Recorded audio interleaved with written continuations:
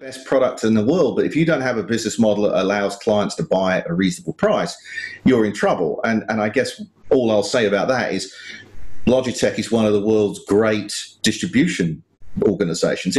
Most people don't think of it in those terms. They think, oh, they make great webcams for $100 and they're in everywhere from CDW to Fry's. You can buy, or airport vending machines, you could buy a Logitech product.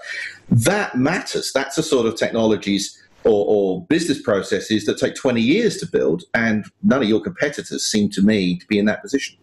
No, I agree. And it's one of the things that attracted me to Logitech, because I always worked at smaller companies, and people say, well, what do you like about working for a bigger company? And I think one of the things that I struggle with always is you start as a startup, and then you build this great technology, and then you go, oh my God, I have to spend $100 million and hire all these people all around the world to build a distribution network. Whereas the opportunity here for me is I could go out and work with the team to build some cool products and then immediately get it into 100 countries worldwide. That was really compelling.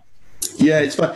I talk about in my book, which I have to bring up, this is after all the Accession Events podcast, I talk about how it's actually much easier to sell $1 million product than it is to sell $1 million $1 products and make money.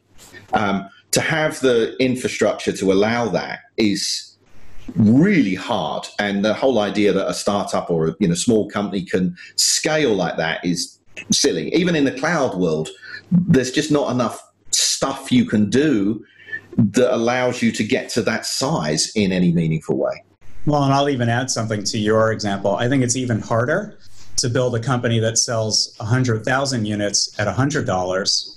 Because when you're selling something at $1 each, you can be mass market, consumer, no customer service, all brand oriented. When you're selling $1 million product, that's all hand-by-hand combat sales. When you're doing what we're doing, you really have to have everything across the company to be very efficient and have a global supply chain and keep your costs down, but massive scale on the distribution side. And I think if you look in the world, there are very few companies that have actually been successful at being in that middle tier. It's very hard.